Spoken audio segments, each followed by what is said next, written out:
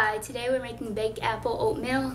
For our oatmeal, we need melted butter, sliced apples, a cinnamon and sugar and nutmeg mixture, oatmeal, some lemon juice, and water.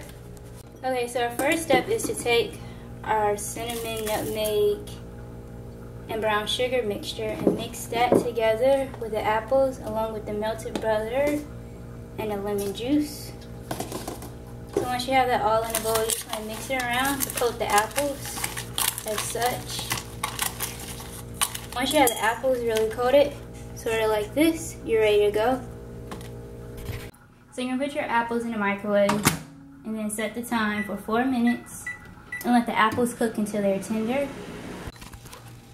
If you can smell just pureness, goodness of butter and apples and everything, then you know you have cooked your apples really well. So you're gonna let this rest for a minute and you're gonna start working on the oatmeal.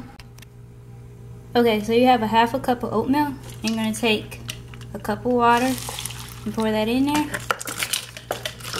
And leave your measuring cups like such and then mix that around. Okay, so you're gonna microwave your oatmeal for 2 minutes. Alright, so you have your oatmeal, which is done. And you're gonna take the baked apple mixture and pour that into the oatmeal. And then stir it all together. And then you can enjoy it. Really good. You have an apple too.